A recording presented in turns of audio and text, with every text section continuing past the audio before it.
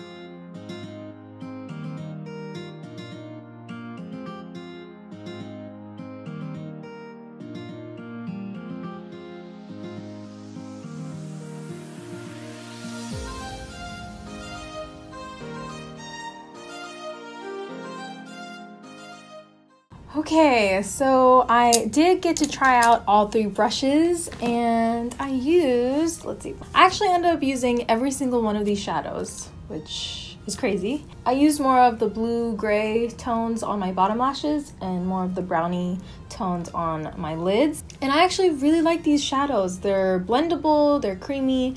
This one in Break Free, it is very glittery, so it does have like a lot of glitter fallout, but other than that, I really liked this eyeshadow palette. And I don't really have many cool tone eyeshadow palettes, so I'm like super excited about this. And these brushes were amazing as well. The crease brush, it's a little bit more flimsy than I like it to be, but it's still really good. This brush is actually perfect for cut crease. I could totally see myself using it for that.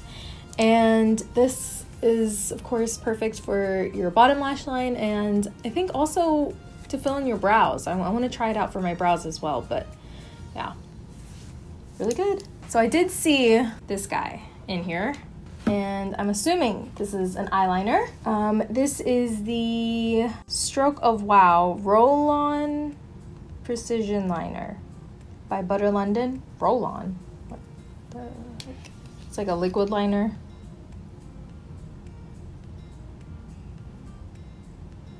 What is this? It's a little circle. What the crap? Oh, wow. Okay. That is a very straight line.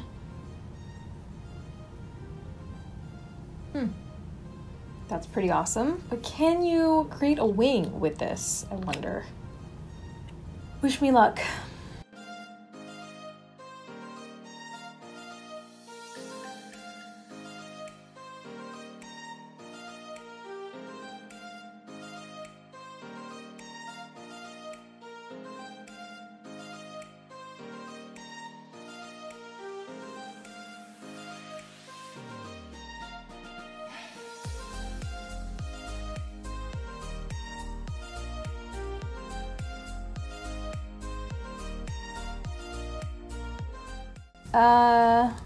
This was interesting. Not sure if I liked it. It did turn out better than I expected it to, but that's because I used makeup remover to kind of clean up the edges. But I don't know, I feel like this is way harder than, you know, eyeliner is tough enough. Why make it harder? You know what I mean?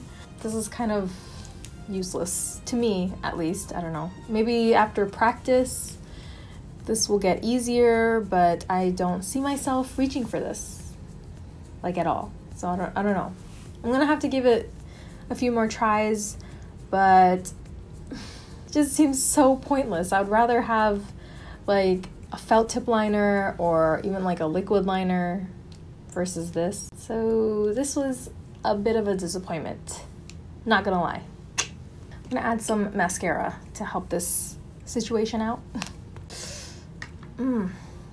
Hopefully the next two items will make up for this. All right, so I'm gonna go for this guy. This is by Laura Geller, and it is their Baked Blush and Brighten, and it's in the shade Tropic Hues. Awesome. This is the shade. That's really pretty though. Ooh, okay. There's still hope for this box. Let's see. This is really pretty. It kind of has like a luminosity to it, which I really like. It kind of reminds me of those Milani baked blushes. It has that same luminosity, which I really, really like. So this was not a fail. Really thankful to have this in the box.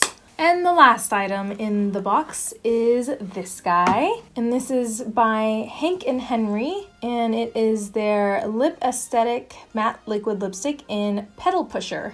I don't know how well this is gonna go with the eye look, but we'll try it out. Oh, it does not smell good. It smells like some kind of food that's gone bad. I don't know what it is exactly, like yogurt that's gone bad.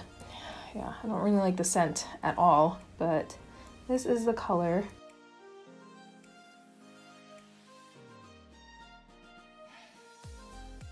It's not bad. It's not as bad as I thought it would be. It is brighter than what I'm used to, but I kind of like it. It's more of like a springtimey lipstick, in my opinion. But I really like the packaging on this. I hate the smell. I don't know if I just got a bad one, but mine really stinks. Like, it really smells bad. But I can't smell it anymore, so I guess it goes away once you put it on. It's still not dried down yet, so we'll wait a few minutes and then we'll do the kiss test. All right, so let's do the kiss test. Okay, so it's not transfer proof. I don't know if it's still drying down, but it doesn't feel transfer proof to me, and it doesn't claim to be, I don't think. Let me see.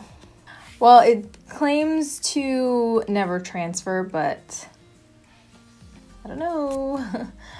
It did transfer on me, but again, it could just be that it hasn't fully dried down yet. I only gave it like 5 minutes, but I do like the color. I think the more it dries down, the darker it gets, which I like. But this was all right. I mean, the color's pretty. The applicator was like big and fat, so it made it pretty easy to apply. I really liked everything about it except the scent. The scent is like kind of putting me off because I didn't expect it to smell this bad, you know? I'm used to certain makeup scents that aren't so pleasant, but this, it literally smells like, it smells so gross. I don't know what it is. But yeah, I'm pretty sure I got a bad one. So those were all the items in the box this month. My favorite items have definitely got to be this makeup palette. Of course, I get really excited for eyeshadow palettes. I also really liked the brushes. I love getting brushes. I get really excited about that too. And this blush. It's a very, very pretty brush. It's a very, very pretty blush. This is like an honorable mention. Again, if it wasn't for the scent, I would have really liked this, but yeah. Alright guys, so that's it for this Boxycharm unboxing. I hope you guys enjoyed. Please subscribe if you haven't already. Give this video a big thumbs up, and I will see you guys in my next video. Bye!